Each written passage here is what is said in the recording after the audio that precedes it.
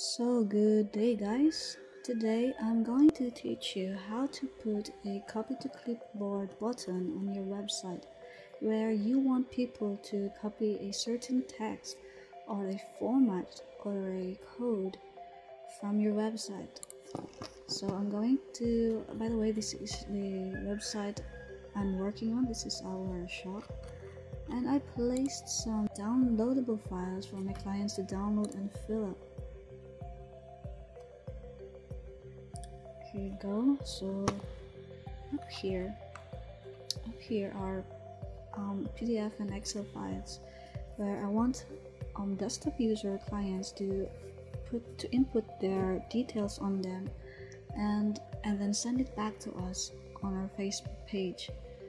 So down here I use this option because there are people who don't have any laptop or computer, so it's not really easy for them to download a PDF or an Excel file and edit it through mobile phones. So all they're gonna do on their phone is to copy this one. For example, I ordered a wedding invitation, so this is the informations I need to submit.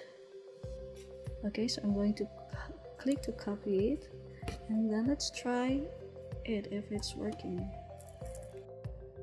So let's check it if it's working.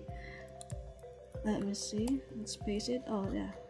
So there, it's really working. For wedding invitations, don't use caps lock. So I really need this form to be filled up by my clients and then send it back to us on our Facebook page. So that's it. Now I'm going to show you how I did it. Let's go back to dashboard. I used a plugin called Copy Anything to Clipboard. So let's check on this one. So let's hit plugin. Now this plugin has already been installed on my WordPress, but I'm going to show you how it looks like. So let's try and search it. Copy anything to clipboard. So as you can see, it's already active in my WordPress. So if you're still going to download it, just click install like this one here. You click it here, and then once it is installed, the active button will appear, and then you're going to hit the active button and then it will be activated. Then after activating it, let's go to settings, and then you will see this option here. Wait, okay, there you go. Then you will see this option here, copy to clipboard. We're going to click that, and then we're going to set the plugin. Now this selector here, this part here, we're just going to leave it there because it serves as the tag which we're going to use later on making the text box. So here you go.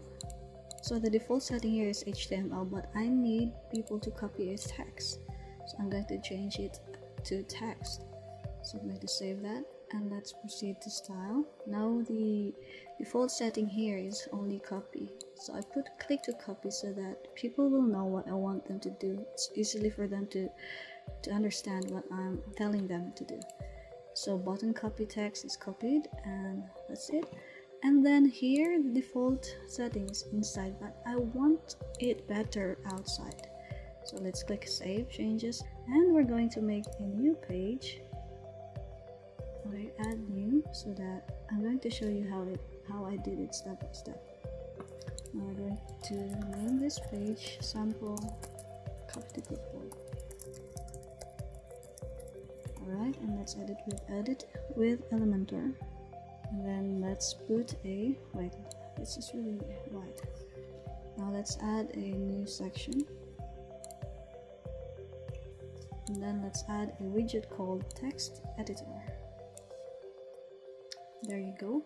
And then here we're going to place the text we want people to copy. So this is the text I want people to copy. There you go.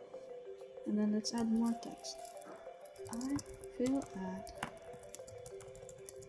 more text. I hope this tutorial really helps. Okay, so this is the text we want people to copy. Now remember the pre-word, this one, we're going to copy it, and then how will we use it? First we need to select this bar here, this selection here, not the visual but the text. We're going to use this text, and then we're going to place the pre-word before and after the text, but there are symbols included. At the beginning of the text we're going to use this symbol, and then type the pre, and then this symbol. Let's just put it there. At the end of the text we're also going to place the pre-word, but with a different symbol, adding a different symbol. There you go. You will notice that something changed here. That's it, guys. We're going to publish it, and let's check it if it's really working. Okay, let's view the page. There you go. Let's see if it's working.